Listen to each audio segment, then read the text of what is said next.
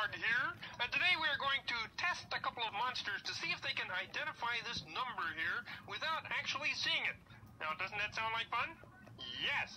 Okay, send in the first monster. Here I come. Okay, here comes Harry Monster, and he is blindfolded, you will notice. This is a tough one. Harry, I am the frog. The number's over next to you there. Oh, here. Yeah. Now, see if you can tell what number that is. Well, it has this straight part up here. Straight part. Then another straight part. Another straight part going down here. Right over here. Right. And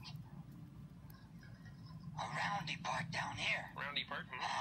What number do you think that is? This number is a 5. You think that Harry Monster thinks this is the number 5, folks? Okay, why don't you see if you're right? I can't. I'm blindfolded. What I mean is, why don't you take off your blindfold and take a look at the number? Oh, yeah, of course. Yeah. Takes off his blindfold. There. Yeah, see? I knew it had this straight part up here. Right. And then another straight part here. And then it had this roundy part. See, I knew it was... Harry, you just broke my number 5 into little bits and pieces. Oh, sorry, but I'll go get a Band-Aid. You get a man. Oh, what? Kermit, are you ready for me? Well, Cookie Monster, I'm afraid we have a problem. What problem? Well, my number's all in little bits and pieces.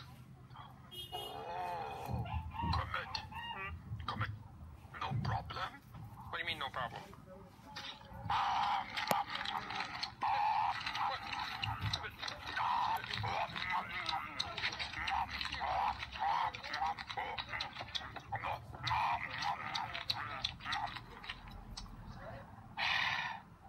That, 5. Yeah, but how could you tell? It tastes like a 5.